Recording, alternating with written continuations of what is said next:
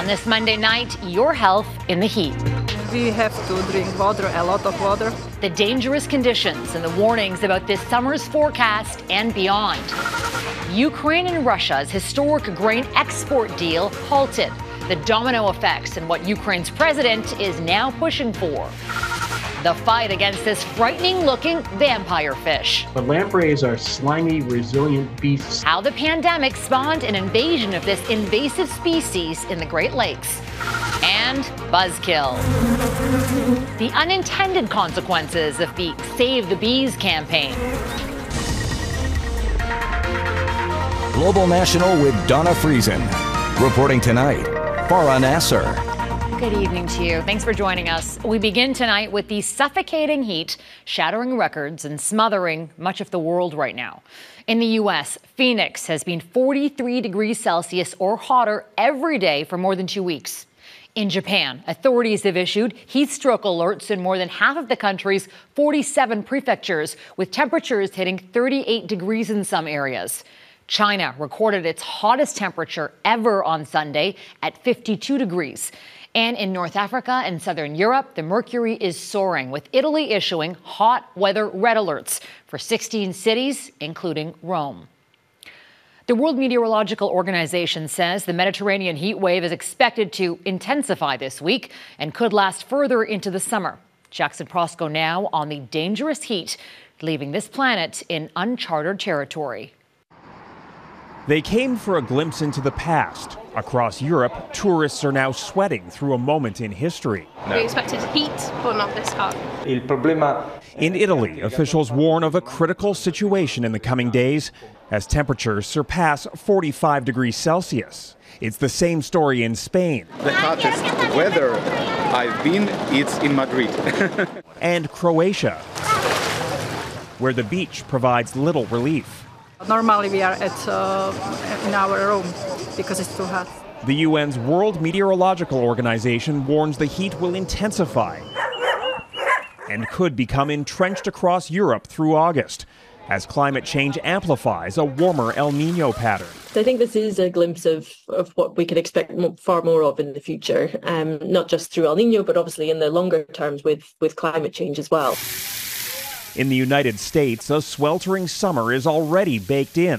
1/3 of the country is under some kind of heat advisory. Miami recorded its first ever excessive heat warning. It's actually not safe at all. While Phoenix reached a record 18th consecutive day above 43 degrees. If you ever stood next to an oven while you're baking something, it's like that, but it's coming from every direction and you can't escape it. Temperatures like these are incredibly dangerous in any location and can lead to serious illness and death. Humans have to regulate body temperature within a very narrow range. Heat can accumulate and then reach those levels that are really incompatible with good health. What's happening now is seen as a warning of a sweltering summer ahead, one where records are likely to keep melting away.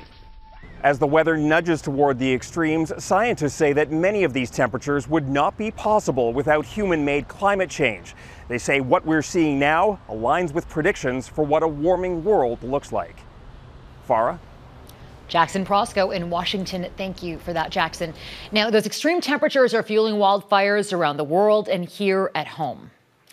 There are nearly 900 fires burning in Canada, with roughly half of them in British Columbia, and many of them were started by lightning.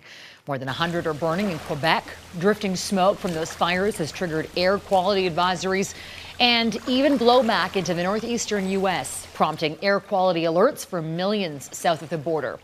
Unseasonably hot and dry conditions means this year's fire season started early, and it's showing no sign of slowing down. 10 million hectares of land is burned so far this year in Canada. Now, that's larger than the area of New Brunswick. And as Mike Armstrong explains, it's a new record and one that's still growing. Quebec's premier toured outside the village of Nord-Métal Monday. Among the sights he stopped to see were the massive fire breaks outside the village, trees that were cut down to keep wildfires from spreading. Last month, the town had to be evacuated when flames came within 500 meters. The premier now says the province is looking at permanent fire breaks around other northern communities. We are still studying and trying to evaluate what are the risks for the next years. Now, in most of the regions in Quebec that were hit hard in June, things have improved. The trouble has moved even further north. Several Cree communities have moved out vulnerable residents. Fires are cutting off access by road, and smoke is a problem. There is also a major fire believed to be bigger than any in recorded history in Canada. Fire 218 east of James Bay has burned more than 8 million hectares. You know, almost 40 degrees today, the wind's blowing. British Columbia is right now the hardest hit region in Canada. There are more than 370 fires burning as the province struggles with extreme drought. BC has requested federal help. The Canadian military has teams on the ground assessing what's needed and what it can do. It will be coordinated between the province and the federal government, and also in terms of what's happening in other parts of the country as well, in terms of the resources that are available. There have now been firefighters killed in this wildfire season. A young woman lost her life in BC last week. Another person was killed working in the Northwest Territories Saturday. There's been record-breaking destruction and heartbreaking loss in a wildfire season that's just starting. Mike Armstrong, Global News. Protesters marched at Parliament Hill today to show their support for those in Manitoba blocking a landfill, as they demand for the site to be searched for the remains of murdered Indigenous women. Enough is enough. It's not just words anymore. We need action. Family and friends, along with First Nation leaders across the country, are outraged over the provincial government's decision not to search the landfill. But as Marney Blunt reports, the blockade remains despite a court injunction to remove it. A flag is raised and stands tall alongside protesters as they continue to hold their ground near a Winnipeg landfill. I feel like the world is watching. It doesn't mean that we can just call that a victory and go home. It means that we just have to continue screaming louder and get more attention drawn to what's going on here. This about 3 days after the city of Winnipeg was granted a court injunction to have the blockade removed. On Friday, that very injunction was burned on the spot during tense moments among protesters. But the protesters say they want to remain near the Brady Road landfill peacefully, with some saying this is part of a healing process. For those women that lay in that landfill, they need to hear our dresses. They need to hear our drums. They need to know they matter. They need to know we care.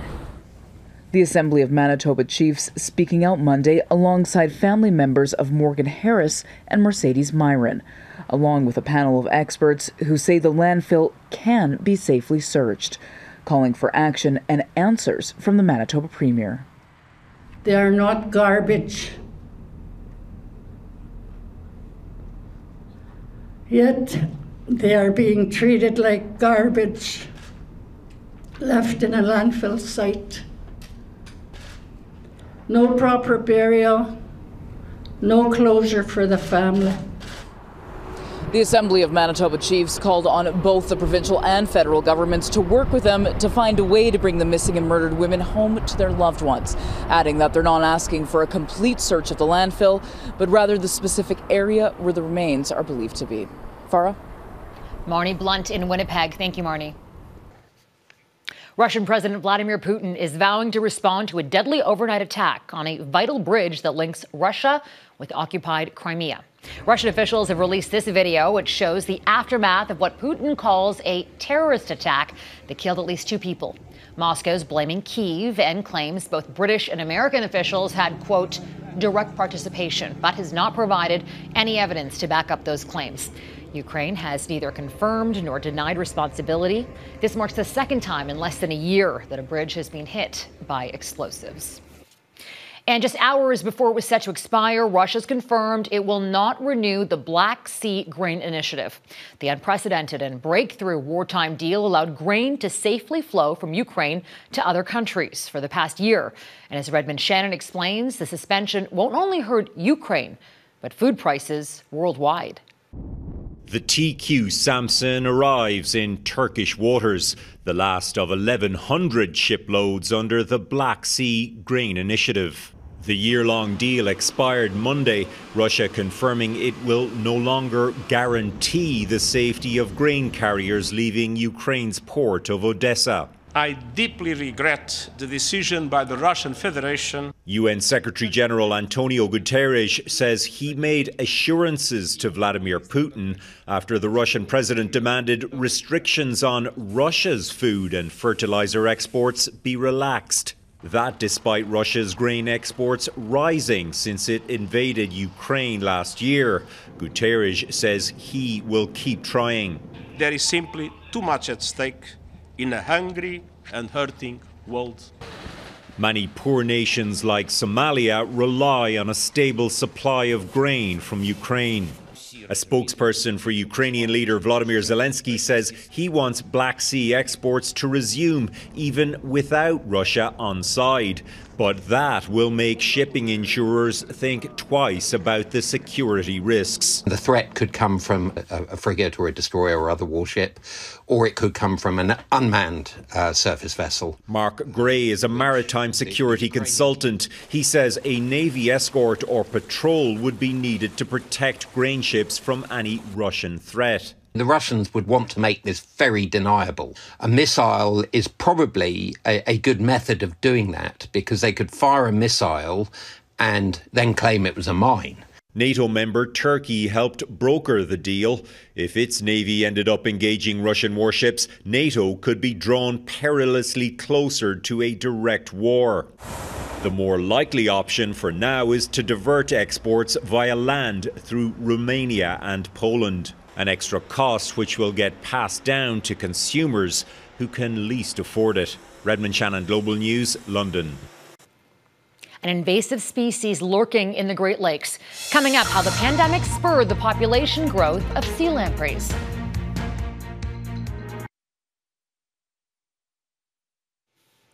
Of all the fallout from the COVID-19 pandemic, the last thing most people would think about is the ecosystem of the Great Lakes.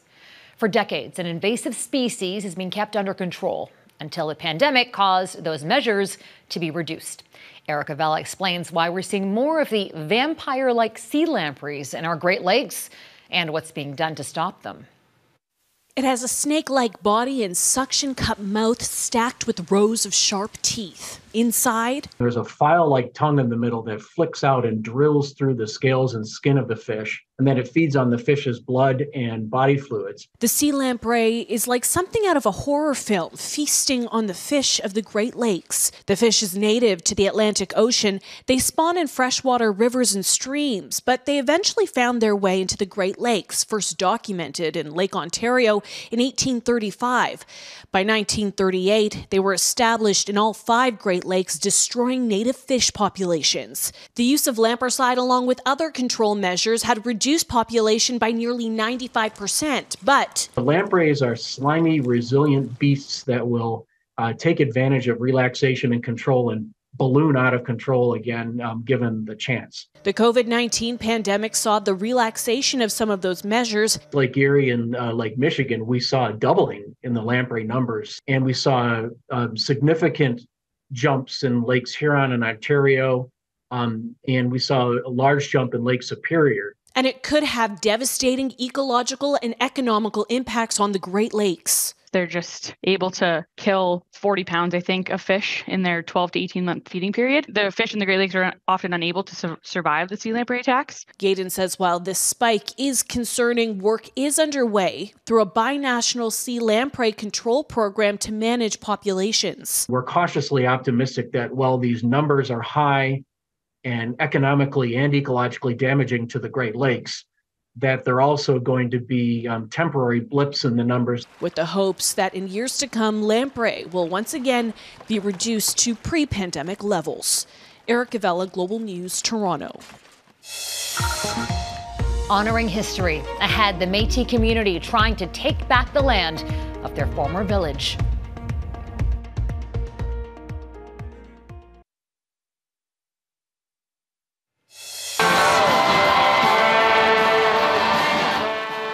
The North American Indigenous Games are officially underway in Nova Scotia, with the opening ceremony being held last night, which included a not-so-warm welcome for Prime Minister Justin Trudeau.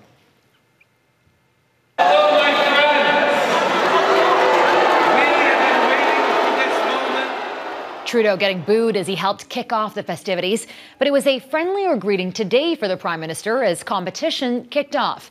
Around 5,000 athletes, coaches, and mission staff from 756 First Nations across the continent are in attendance.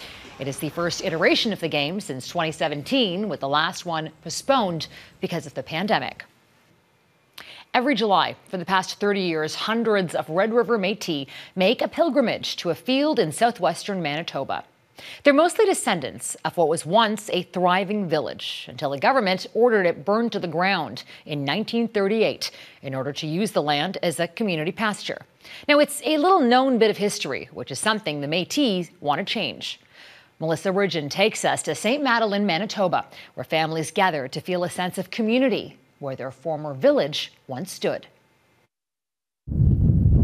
The reminders are still here, hiding and grazing in plain sight. You can't get to St. Madeleine without passing by. I don't think many Manitobans or even Canadians know of this story, where cattle were more precious than human beings, and meaning the Métis people. They graze here, where 35 Métis families once lived. There was a church and a school, a community. All that's left today is the cemetery. At that time, families used to move, they used to follow each other. They used to go dig in Seneca roots. The Métis labored for area farmers in the summer, returning to their community in the fall. And when they came back in the middle of October, their house was already burnt down, and their dog was shot right here. Their entire village gone. Families scattered throughout southwestern Manitoba. We had to rebuild with whatever they had. Also, area farmers had a place to put their livestock. When you drive in here and you see those cows, how do you feel? I'd like to have some steak.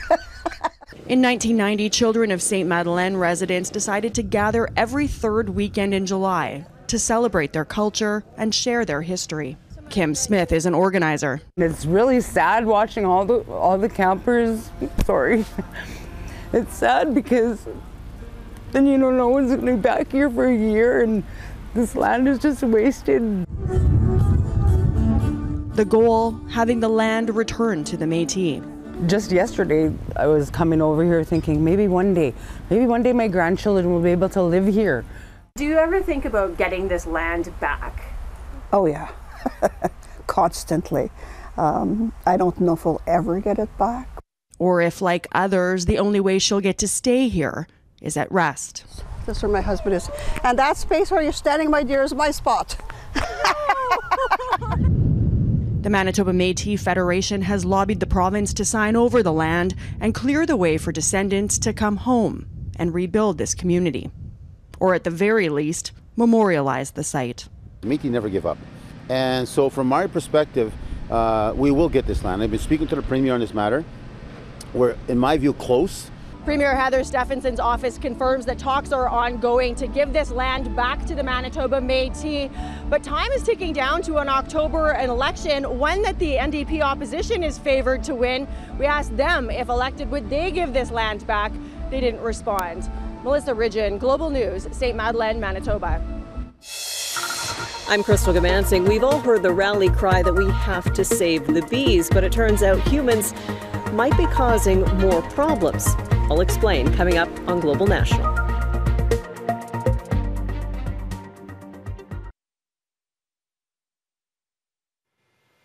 For years, we've heard the slogan, "Save the bees," and it's clearly worked, resulting in a honeybee boom in many parts of the world, like in London, which now has the densest honeybee population in Europe. But as our Europe Bureau Chief Crystal Gamansing reports, it's also led to some unintended negative consequences. So we're going into Hive 8. For nearly 20 years, Dale Gibson has lived and breathed honeybees, creating a sustainable, data-driven business he says led by his bees. Well, this is a 14 by 12 hive, so it's quite a big size hive, and it requires around 250 kilos of nectar. That nectar is needed to survive the winter when the bees cluster together. They don't hibernate. They also need 50 kilograms of pollen. Think about a kilo bag of flour, and then you had to take 50 of those as bees and bring them into your hive just to survive for the year without creating a surplus of honey for the beekeeper to take. Is that why, when there are so many of them, they don't thrive? Is they're just not able to find enough nectar?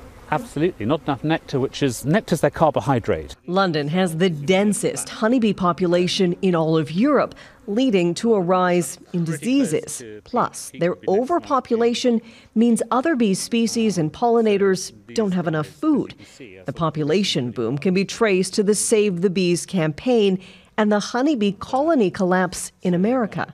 Although you have good intentions, you're causing the opposite of the benefit to biodiversity that you're hoping to achieve. Like the UK, Canada did not experience colony collapse disorder. It was kind of a U.S. phenomenon. There is colony decline, and Paul Kelly, a Canadian honeybee researcher, says it's around 35% per year. But because beekeepers manage colonies and can divide them, they can rebuild the colony numbers. Pollination is required for a third of the crops eaten in Canada, and of that, Kelly says 80% of the work is done by honeybees. Whether in Canada or the UK, planting bee-friendly flowers, trees, and shrubs is the best way for people to help all pollinators. Crystal Gamansing, Global News, near Whittam, England. And that's Global National for this Monday night. I'm Farah Nasser. On behalf of our whole crew here, I want to thank you so much for spending part of your evening with us. Tonight's Your Canada is the Vermilion Lakes near Banff, Alberta.